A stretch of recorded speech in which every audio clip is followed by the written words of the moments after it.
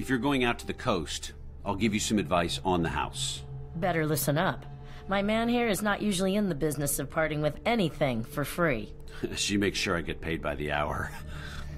Anyway, you'll want to be prepared. They're a territorial bunch, the Pale Men, and they rile up in packs. You've got to use the land to your advantage.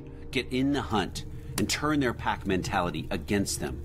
Same as you would with any other beast. Even though they're sure not the same as any other beast. I swear it's as if they can hear what's going on inside your head.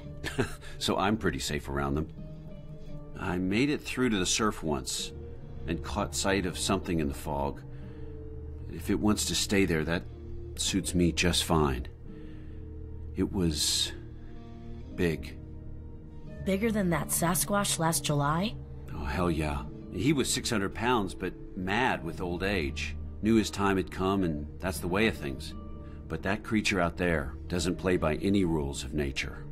Birth, the middle of it, death. That thing has passed beyond death. And way beyond our league.